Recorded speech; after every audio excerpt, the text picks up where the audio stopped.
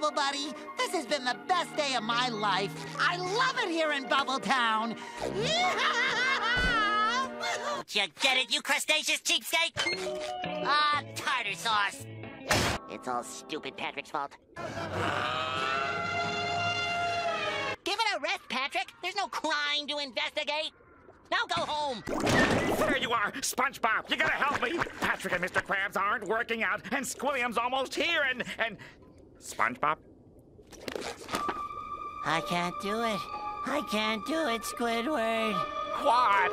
Every sentence, every paragraph, spoons, bread, salad, pepper. Don't you understand? My brain is full to bursting. If I have to memorize a single order, I think I'm gonna explode. SpongeBob, hold on.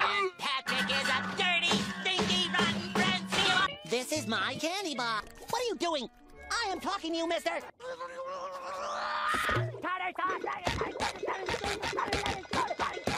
Hey, Patrick, are you angry too? Just get out of here, you stupid, dumb animal. Stupid Patrick. I didn't do anything wrong. Gee, Patrick, it seems like you would care a lot about stupid stars, considering you are one. Conehead, they're tearing me apart! Oh, no, you don't.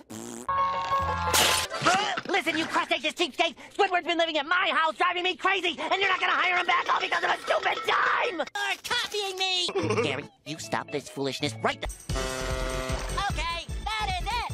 Everybody out! You want me to run down to the store and buy Mrs. Puff something she doesn't need, then you want me to run back here so you can say, "Arr, SpongeBob, and you're spending all me money." And then I'll say, "But Mr. Krabs, I'm only doing what you said." Then you'll say, "We're not talking about this or this, we're talking about this."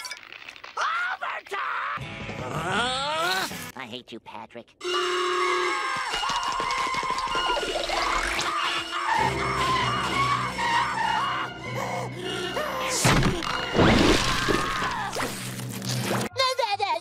I hate you no matter what. Something that should have been done a long time ago.